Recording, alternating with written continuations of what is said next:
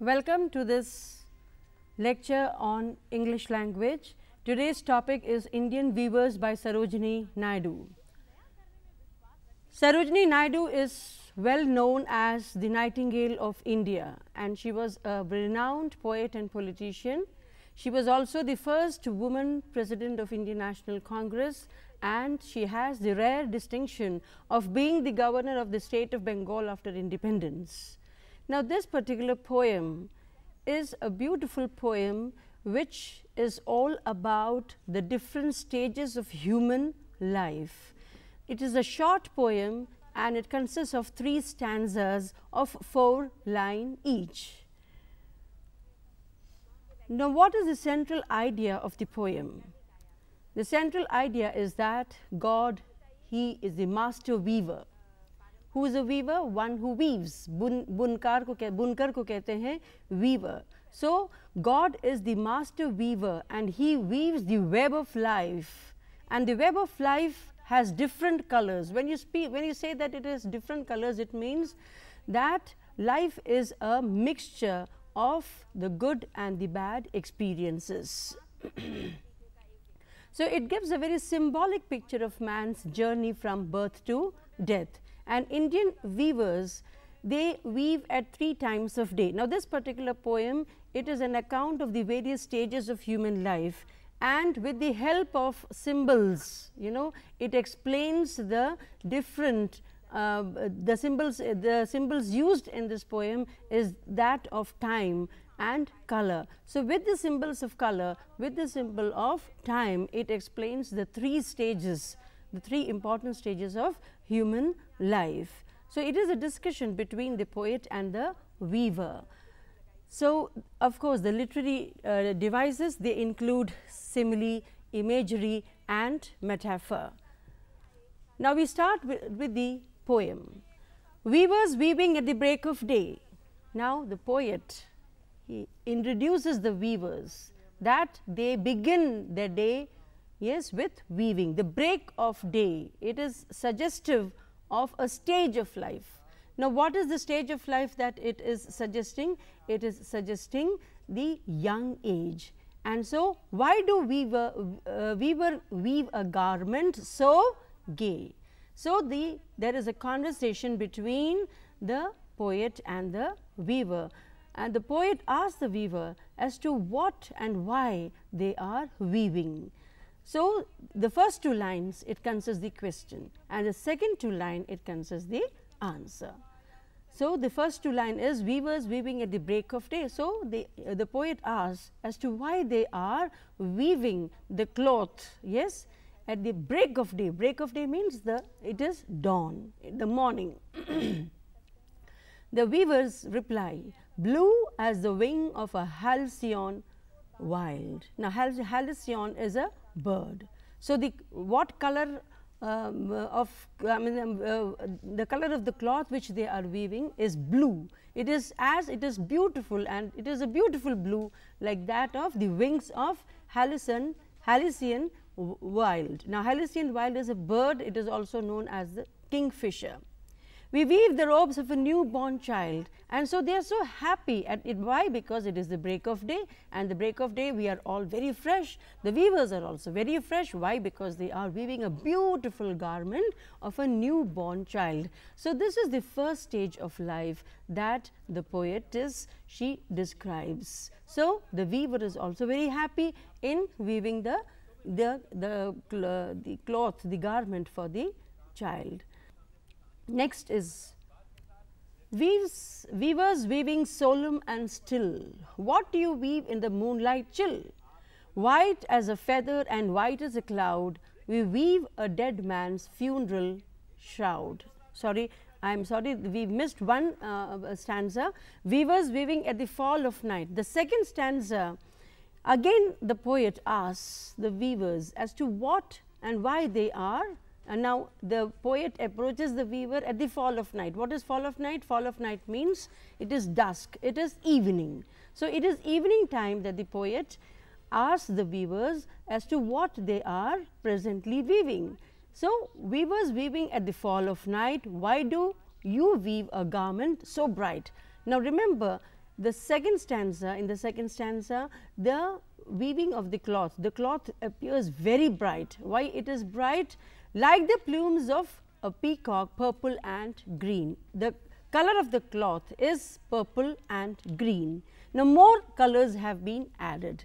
It is again symbolic. What is it symbolic? That with the advancement of age, this stanza, it speaks about the adult age, the adulthood, and with adulthood comes many experiences. You know, the experiences, they become varied and they become more in number. So, like the plumes of a peacock, purple and green. So, the weaver replies to the poet that they are weaving the veil of a queen. Yes, because it is adulthood. So, obviously, it is the age when human beings get married. So, and Indian marriages are mostly, they are solemnized at night. So, that is why the phase of time, the period of time is mentioned, fall of night. Yes. So, in the evening they are weaving the marriage gown, the marriage veil of a queen, and what color it is? It is peacock and purple. Now, peacock and purple, they are symbolic of the ease, the happiness and struggle both. So, adulthood is a mixture of experiences, good and bad. Weavers weaving solemn and still, what do you weave in the moonlight chill? Now, in the third stanza, the poet approaches the weavers, and the point of time, the period of time is moonlight chill. That is, it is the dead night, and what happens in dead night? It is very, very chill, white as a feather and white as a cloud. Now, the color of the cloth which they are weaving is white. Now, what is it suggestive of?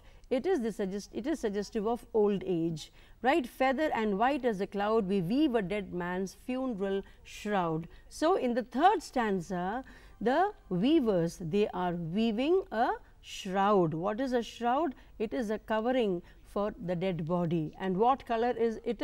It is white. So, it has become, see, all the colors have vanished, and now, yes, life is colorless, right? Why? Because it is the approach of death. With the approach of death, yes, all colors vanish, all emotions vanish, and the writer highlights that it is the end of life. So, vividly, the three stages of life have been described in these three stanzas. So, Sarojini Naidu, she tells us about the three stages of life that human beings have to pass. Now, some of the multiple choice questions are here. The lesson Indian Weaver is a poem by, of course, the answer is Sarojini Naidu. The poem is about weavers weaving. Yes, different times of the day, different kinds of cloth, neither A nor B, both A and B. So, it is both A and B. So, there are similar questions given. Halison is a blue colored bird, right. So, blue is suggestive of happiness, joy. It is very precious. It signifies a life which is very precious. So, these symbolisms, with the help of symbolism, the poet explains about the three stages of life. Yes, see, life is all about happiness. It begins at the time of birth. Yes, life is all about happiness, and when life ends, it is all about sorrow and grief. Similarly, when the life begins, yes, it is brightness, and with the approach of night, the midnight chill, yes, what happens is death overpowers man and renders him emotionless. So, this is all about this poem. Now, we start with the next poem, and that is Solitary Reaper by William Wordsworth. The full name of Wordsworth was William Wordsworth, I have already mentioned, and his poetic career spanned about 60 years. He is also called a lake poet. Now, what do you mean by lake poet? He belonged to the Lake District of England, and so that is why he was called lake poet. He is a romantic poet. Now, romantic poet means he belongs to the romantic age, which spanned between 800 to 1850. He was a great worshipper of nature. He is very aptly called, he is commonly referred to as a high priest of nature. And he believed that there was a divine spirit in nature. And he also said, he also upheld the fact that man experiences joy in the company of nature, and nature, he said, has a healing force, and so he considers nature as a moral preacher. So he was a high priest of nature, he was a great adorer of nature, he adored and worshipped nature. Now these are some of the works which he has written, right? Now we begin with the Solitary Reaper. The Solitary Reaper, this poem, it was written in on 5th November 1805 and it was published in 1807. It appeared in the collection titled Memories of a Tour in Scotland, and the poet along with his sister, they had toured Scotland in 1803 and stayed at a village where they Wordsworth wrote this poem. Now, what is this poem? It is, first of all, it is written in first person, and it consists of 32 lines, and it is a pastoral poem. What is a pastoral poem? A pastoral poem is a poem which has a rural setting, right? It describes the scene of the countryside, and when we read the lines, we will understand it more, that it is, the scene opens and a girl, a Highland girl is singing, right? Now, Solitary Reaper, now what this title, it is suggestive, very suggestive. Solitary means alone, and a reaper is one who gathers grains, right? Now, we start with the poem. Behold her. Now, the poet draws the attention of the reader to the Highland lass, right? Lass, now single in the field. Highland is a mountainous region of Scotland, and the mountainous regions are called Highland, and in that Highland a lass, you know, what do you mean by lass? Lass is actually it is a word for girl in the Scottish language.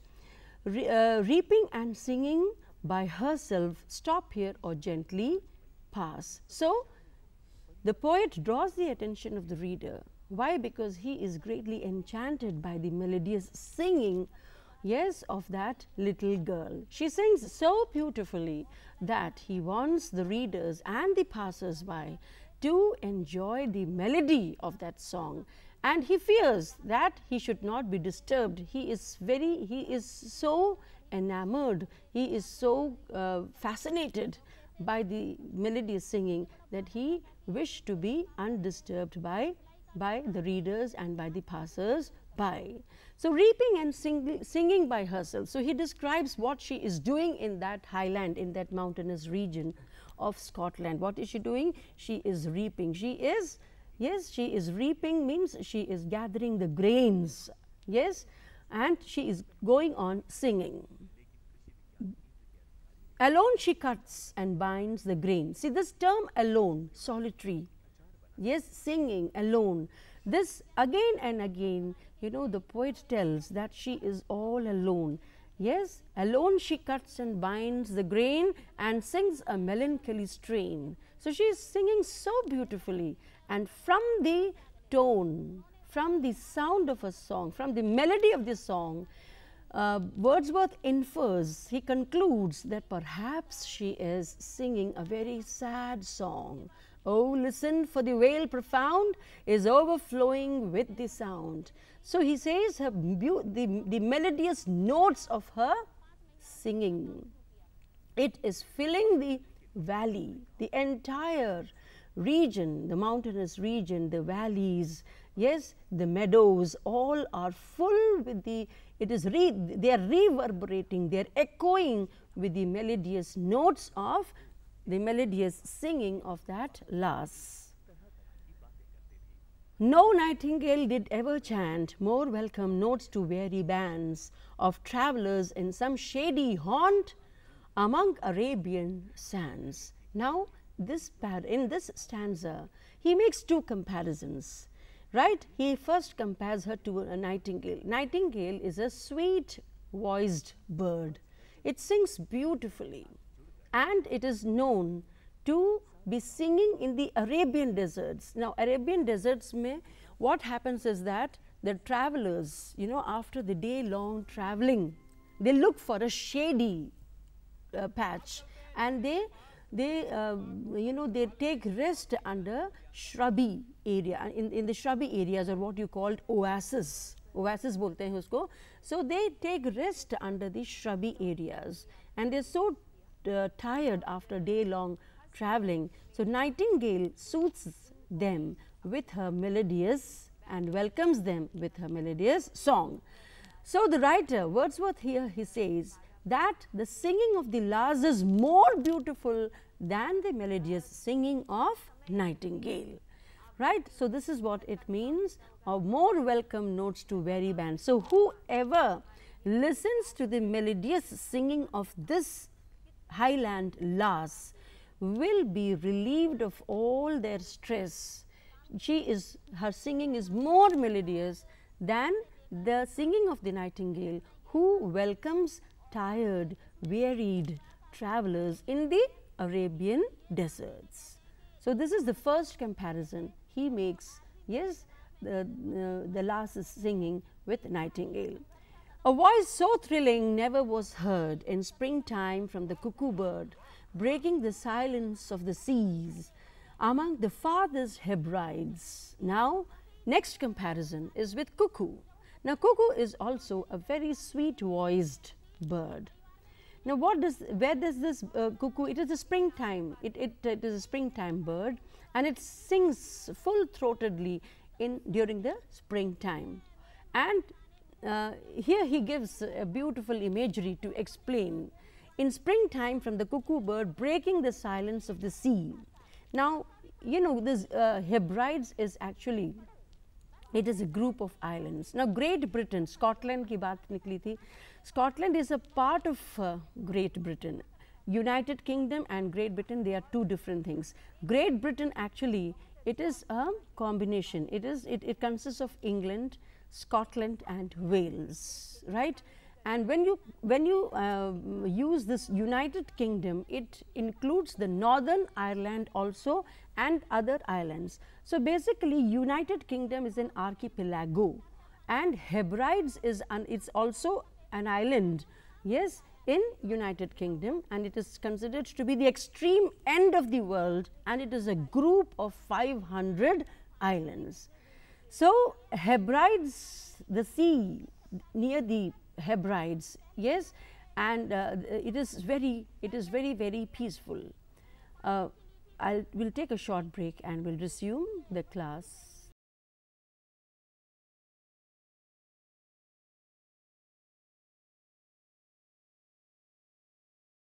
The cuckoo bird is also a very sweet voiced bird, and its melodious singing is mostly heard near the ocean, yes, on the islands of Hebrides.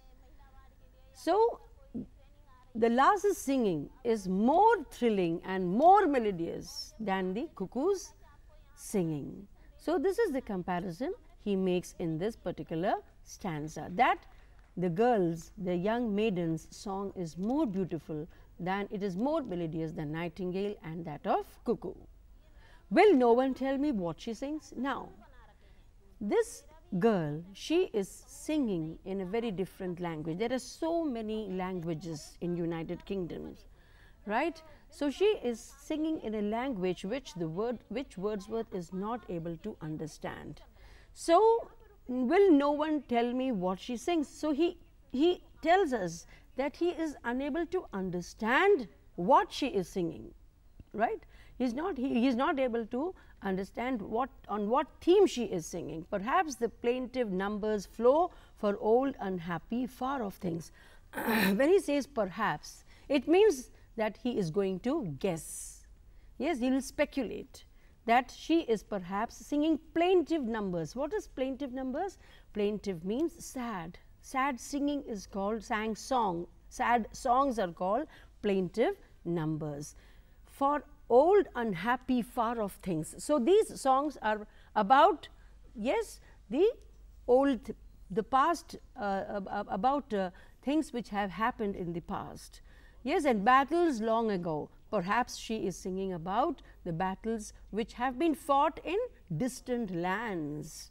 So, this is the guesses that he is making. Why? Because he is not able to understand the language in which she is singing. She is singing in the language is Scotic, it is a Scottish language, and which Wordsworth is unable to understand and comprehend.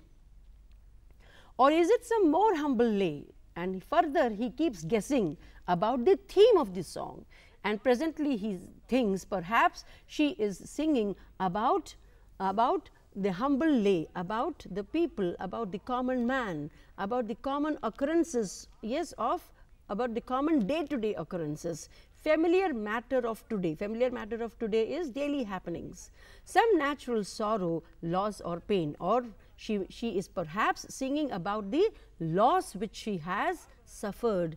Yes, she has suffered some loss from, or some pain, yes, or some sorrow which she has, which she is, yes, giving vent to through her singing. That has been and may be again. So, again he is not able to understand what the theme of the song is. Whatever the theme of the maiden song, yes, as if her song could have no ending. He says he is not, he is not very keen to know about the theme of the song. Why? Because the melody of the song is such that it has fascinated him. Yes, I saw her singing at her work and over the sickle bending. Yes, he keeps telling us that she is constantly working. She is constantly working and she is going on singing incessantly. Incessantly means without stopping she is singing, and she is working, she is reaping and she is singing at the same time. I listened motionless and still, and as I mounted up the hill, the music in my heart I bore. So, such was the impact of her singing that the song which he has listened, heard, yes, from that girl is so impactful that it still lingers in his heart even after leaving that place. The music in my heart I bore long after it was heard no more. He mounted the hill, he climbs the hill, he returns to his native place and he returns to his hometown, and after returning also that song he is able to, it keeps haunting him and he can still hear in the recesses of his heart. So, that is what is saying, long after it was heard no more. So, he has gone away from the scene, from the place where she was singing, and even after leaving that place he is able to recollect, yes, the melody of that song. He still hears the melody of her singing in the recesses of his heart. Such was the impact of the melodious singing of that Highland lass. Right. So, we conclude this particular poem, and that we have already known that, yes, he tells us about, solitude is the dominant theme, and he also tells us about the what you call the enchanting impact of music and art that can ennoble the feelings of human heart. The next chapter is Portrait of a Lady by Khushwant Singh. Now, Khushwant Singh was a well-known novelist, lawyer, journalist and politician. Right? He is a writer of trenchant secularism, humor and sarcasm. He was a prolific writer who had written many works and for which he was awarded Padma Bhushan in 1974. Now, this particular lesson is about, gives a very moving account of the author's close relationship with his grandmother. We all have grandmothers, and we are very attached to our grandmother. So, the writer also, he was greatly attached to his grandmother, and this particular story, this particular chapter, it tells us about the eternal bond, yes, between grandchildren and grandparents.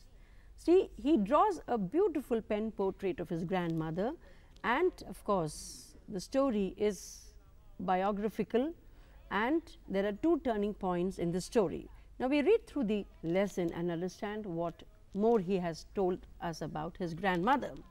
My grandmother, like everybody's grandmother, was an old woman.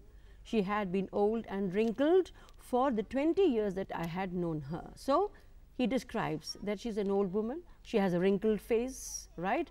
People said that she had once been young and pretty. Yes, she still looked very graceful, which conveyed that she must have been a very beautiful lady in her youth, and had even had a husband, but that was hard to believe. My grandfather's portrait hung above the mantelpiece in the drawing room. He wore a big turban and loose fitting clothes. So, he gives a description of his grandfather also, that he wore a big turban and loose fitting clothes, right. His long white beard covered the best part of his chest, and he looked at least 100 years old. So, he further describes that he had a long beard. Yes, his grandfather had a long beard, and perhaps he looked, the portrait it depicted, it reflected that he must have been 100 years old. He did not look the sort of a person who would have a wife or children. He looked as if he could only have lots and lots of grandchildren. So, he was a very graceful grandfather, and his portrait reflected that he was a very graceful man, and he must have he had a lot of grandchildren. As for my grandmother, now he comes back to the description of his grandmother, and he tells us, as for my grandmother, being young and pretty, the thought was most revolting. She often told us of the games she used to play as a child. Every grandmother, you know, narrates to their grandchildren about their childhood. So, Khushwant Singh's grandmother also used to narrate all the happenings, all the incidents of her childhood. That seemed quite absurd and undignified on her part, and we treated it like the fables of the prophets she used to tell us. So, she used to tell every happening, every incident of her, yes, younger days, yes, and it used to be such an interesting narrative that it sounded like fables. Now, what is a fable? Fable is actually a moral stories, parables and fables. Parables are based on human characters, whereas fables both are moral stories, and fables, they have animals as characters. So, she used, I mean, the vividity with which she used to narrate, the clarity with which she used to narrate the incidents of her life, it used to be so interesting narratives that that her grandson Khushwant Singh, he used to enjoy it fully. She had always been short and fat and slightly bent, right. Grandmother, obviously she was growing old, and because of her old age, yes, there were changes in her physique also. She was short and fat and slightly bent, which means that she had a hunch. Her face was a crisscross of wrinkles. She was old, and so there were so many wrinkles on her face, right. Crisscross means there is a, you know, where lines they intersect, right. The lines on the face, when they intersect, they are called crisscross of wrinkles, running from everywhere to everywhere. So, every inch of her face was wrinkled, and it was a intersection of lines, a crisscross of wrinkles. Now, we were certain she had always been as we had known her. So, he had never seen her young, he had always seen her old, and she remained the same, old, so terribly old that she could not have grown older. So, so many wrinkles on her face, which signified, which conveyed that she was very old and had stayed at the same age for 20 years. So, he has been seeing her perhaps, yes, and he finds that her looks were constant. She could never have been pretty, but she was always beautiful. So, in spite of her old age, in spite of her wrinkled face, she looked very, very beautiful, right. Okay. She always hobbled about the house in spotless white with one hand resting on her waist. What is hobbling? Yes, to hobbling, actually it means to walk with difficulty, that is called hobbling. So, because she is old, she used to hobble about in spotless white. So, the attire, he tells us that she used to dress up in spotless, immaculate, right, white, with one hand resting on her waist to balance her stoop and the other telling the beads of her rosary. So, she had a rosary in her hand, rosary जो हम हिंदी में जपमाला कहते हैं. So, she had a rosary in her hand and she had a stoop. Stoop means she used to bend towards on one side, yes, because of her old age. Her silver locks were scattered untidily over her pale puckered face. Now, what do you mean by this? Her silver locks. Silver locks, it means that she had grey hair. She is old and obviously she had very grey hair, and they were scattered untidily. Matlab they were not, which means that they were not properly combed, yes, unkempt. Over her pale puckered face, she had a pale face. Puckered means which has the marks of smallpox. चेचक के दाग जिनके चेहरे पे रहते हैं उसको कहते हैं, उनको कहते हैं puckered face. So, she had a puckered face also, and her lips constantly moved in inaudible prayers. So, she had a rosary in her hand, and with that rosary she kept on praying silent prayers, right. Her lips used to move, right. Yes, she was beautiful. She was like the winter landscape in the mountains. She was very beautiful, right. She was beautiful. He describes her. This is the imagery that he uses to describe her beauty, that she was a winter landscape in the mountains, an expanse of pure white serenity, breathing peace and contentment. We have you seen winter landscapes? What happens in winter landscapes? It is covered with snow, right. It looks white. So, she in her white outfits, she looked like a winter landscape. She was very beautiful, very enchanting to look at.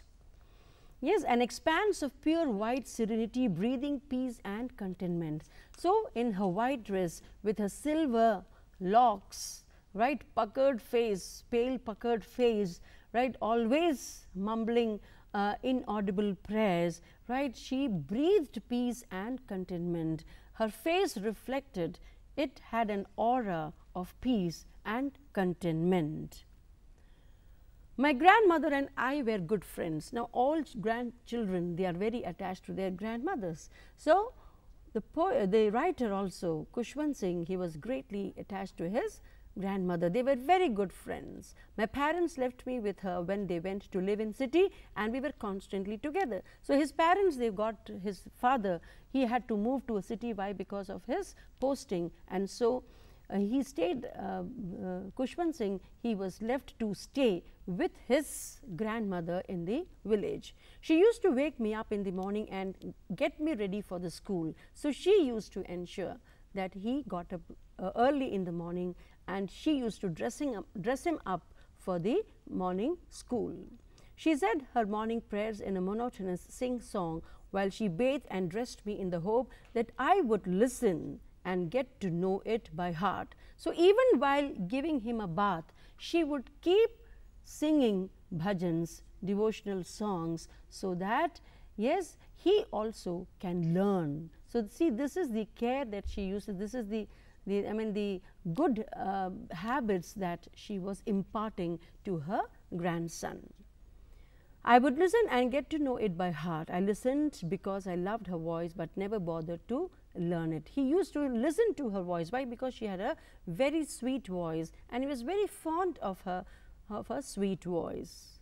Then she would fetch my wooden slate, which she had already washed and plastered. So, she would keep his slate also ready for the school, which she had already washed and plastered with chalk. So, it used to be covered, smeared with, the earlier the slates had to be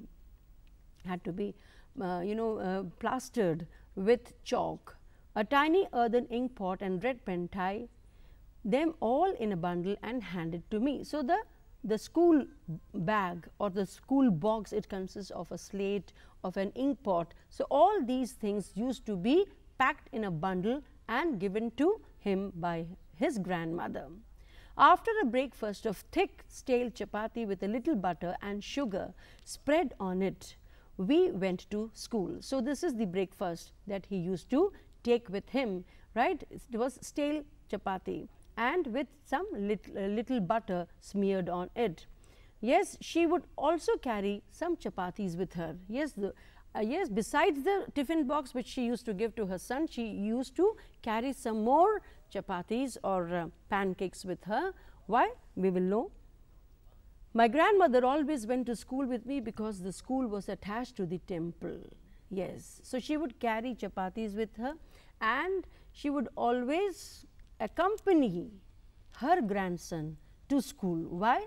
Because she wanted to, yes, offer her prayers to the temple, at the temple which was in the school campus. So, that is the attraction she had. Yes, she was very fond, she was very godly, and so she was very fond of offering prayers to offering prayers in the temple. So, she would invariably, without fail, she would accompany the writer to his school. The priest taught us the alphabet and the morning prayer. So, this is the tradition of the school. Yes, the tradition of the school in which Khushwant Singh had studied, that there used to be assembly. Yes, the assembly, prayer assembly, morning prayers used to be offered, and they used to teach them alphabets. Well, the children sat in rows on either side of the veranda singing the alphabets or the prayer in a chorus. My grandmother sat inside reading the scriptures. So, the classes used to go on in their respective rooms, and grandmother, she would sit, yes, inside the temple, and she used to spend her time reading scriptures. When we had both finished, we would walk back together. So, when the school ended, when the classes ended, yes, Khushwant Singh would accompany. She used to, I mean, his grandmother used to stay in the temple, wait for him, wait for the school to get over, and as soon as the school used to get over, yes, he would accompany his grandmother back home.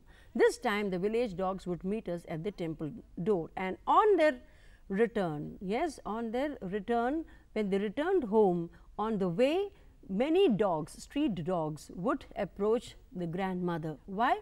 Because she used to feed them with crumbs of the chapati which she used to carry with them.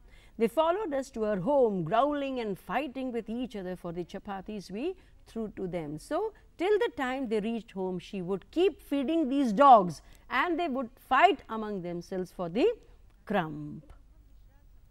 When my parents were comfortably settled in the city, they sent for us. That was a turning point in our friendship.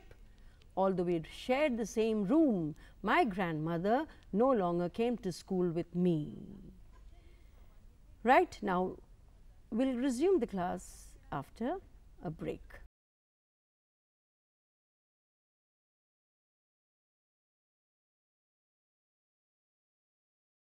Yes. So, this was the life that they were leading. Now a turning point comes. What is a turning point? A change of happenings, right? So, what happens is that, yes, his father gets transferred to the city, and now the father wants his son and his mother to come to the city house. As the years rolled by, we saw less of each other. For some time, she continued to wake me up and get me ready for the school. So, this is the turning point, that when they come to city, yes, the distances between the grandmother and the grandson, it increases, it widens. Why? Because now he will be going to a higher school, and he is grown up, and now she won't be looking after his little needs. Now, he has grown to be an independent boy. When I came back, she would ask me what the teacher had taught me. I would tell her English words and the little things of Western science. So, when he returned, when he joined the city school, right? And when he went to the school, he would return. On his return, she would inquire about the type of classes, the lessons which he has learned, and she used to be very unhappy about the modern topics which were being taught to him, like the Archimedes principle, the law of gravity. So she found this very, very unspiritual. These topics of knowledge, she didn't find them very interesting, and she felt that they are not contributing to the spiritual upliftment of the child. She could not help me with her lessons. Now, because he has come into a higher lesson, she could not help him with the lesson, and she she did not like English schools, because she felt that English schools, they taught all nonsensical things, right? And then finally he goes to the university, and then so the distance between the grandmother and the grandson, it kept increasing, and slowly she began to, she has to pass her time. So how did she pass her time? She used to spend her day on the spinning wheel. From sunrise to sunset, she would sit on the spinning wheel and she would recite prayers. She sat in, and during the day, she would sit in the courtyard and she used to feed sparrows with grains. The sparrows used to come, they used to congregate in that courtyard, and they used to create a bedlam. Bedlam means a lot of confusion, a lot of sound. Yes, they were so fond of grandmother, the sparrows. They were so fond of grandmothers that they would sit on her lap. Some would sit on her shoulders, some would perch on her legs, and she would keep feeding them. She smiled and she never shooed them away, she never drove them away. She was very kind to those small sparrows who used to come to her for the feed. Now he decides the writer, he goes abroad for further studies, and she is very, very upset that she will be missing him, right? She won't be able to see him for some time. But she goes to the railway station to see him off, and she hugged him, she embraced him and prayed for his safe return. She kissed his forehead, and she kissed him on his forehead, and she wished him a very safe and a successful journey. But that took about, for his higher studies, he was away for 5 years, and when he came back home, she was there at the station to receive him, and he was so happy to see her after 5 years, and there was no change in her personality, there was no change in her. She still continued to recite prayers. She was the same, right? And she was she was full of joy, and she was full of frivolous rebukes for him. In the evening, but the day when he came back, what happened was that a sudden change came over her. She had a mild fever, and in spite of the fever, she kept on praying. She gathered all the women of the neighborhood, and they had a musical evening. And after the musical evening, she also joined the group in singing full-heartedly. So what happened? Next morning, she was suddenly taken ill, and then there was a mild fever. The doctor was called. Yes, that was the first day he saw that she didn't pray. Yes, she didn't pray, and in spite of her protests, she kept singing. And then what happened was, suddenly she became very serious and she breathed her last. Now her dead body has had to be taken for funeral. So when the body was being taken to the funeral, a very interesting sight was seen. The sparrows which she used to feed had come to visit, yes, her, to pay their condolences to her. and Kushwant's mother immediately, Kushwant's mother brought some crumbs, yes, to be given to those sparrows. Yes, the writer describes, yes, very poignantly he describes the scene that when the dead body of the grandmother was taken away, the sparrows, they didn't take a look at the grains which Kushwant's mother had offered them. Instead, they all flew away, right, silently. They were so full of remorse, that is, they were so full of grief and sorrow, that they didn't even taste the grain which was fed to them.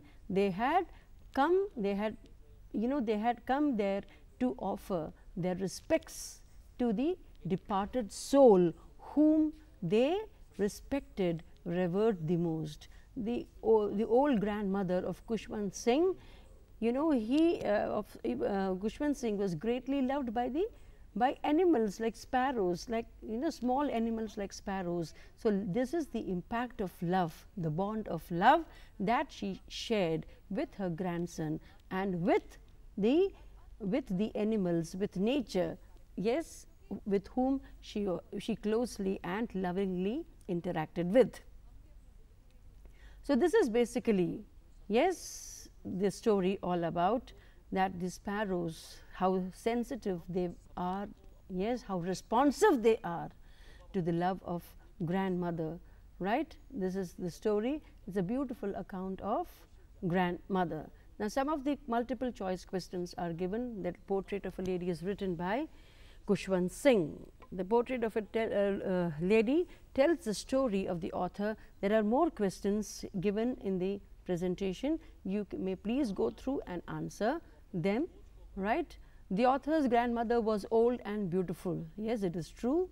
Grandmother carried bits of chapati for the sparrows. Yes, it is true. The author learned about the Archimedes principle in his school. Yes, it is true. As the days passed, the author grew up, becoming more close to his grandmother. No, yes, it is of course, he was close to his grandmother emotionally, but physically there was a little distance. So these are some of the short questions which are given in the text. Describe the author's grandmother. Now you can very well describe her physical attributes and of course her spiritual activities, and of course her love for animals. So he creates a pen portrait of his grandmother, and this lesson vividly, neatly and clearly describes about his grandmother. So it is a glowing tribute to his obeisance, glowing tribute to his grandmother, whom the writer loved most.